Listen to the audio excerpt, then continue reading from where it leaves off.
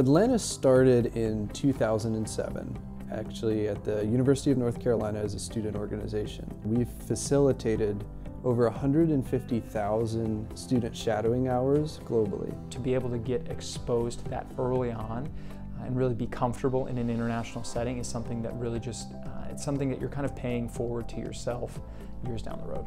I love that Atlantis offers that opportunity for students who have such busy schedules, wouldn't be able to plan something like this otherwise. The driving mission of everything that we do at Atlantis is to empower our pre-med students to learn more about medicine, to learn deeper, and to learn in a global environment.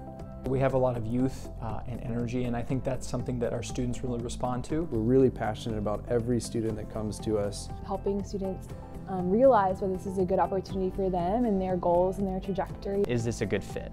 Is this something that will benefit the student going forward in their career? I often recommend Atlantis as a program to get both an intensive shadowing experience and an experience abroad. And you should expect it to be a little uncomfortable. You should expect that you will have some difficulty communicating, whether on the economy or in the hospital.